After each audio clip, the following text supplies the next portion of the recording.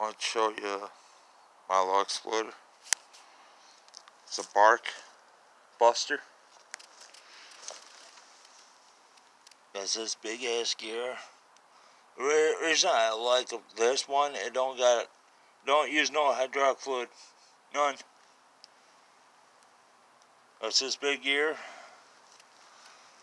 Right in the middle, it got clutch. It's like a go-kart mini bike. So if I had to, I could,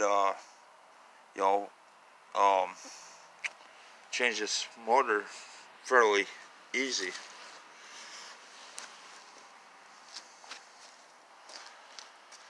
That's the 3-horse Briggs. That's this cone right here. And by the sounds of it, it needs a new diaphragm. That ain't nothing. And air filter. It runs pretty good. I mean, it got this one thing that comes out to stop the log, because once this screws in, it wants to take the log and just, keep on turning it. So this stops it. That splits the log in half and goes up here to these tines and just drops it. So I didn't think I did a bad deal. Yeah, with this.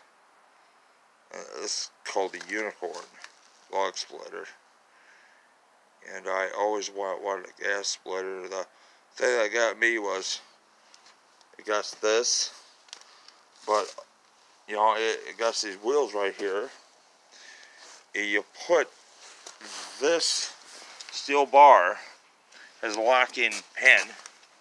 That's right here. You put that over here and lock the pin in this groove over here, and you can tow it wherever you want. And pull it wherever you want to. That's what I like about this. It's compacted. It don't take a lot of space. So when I get more wood to split, I'll show you. Thank you for watching.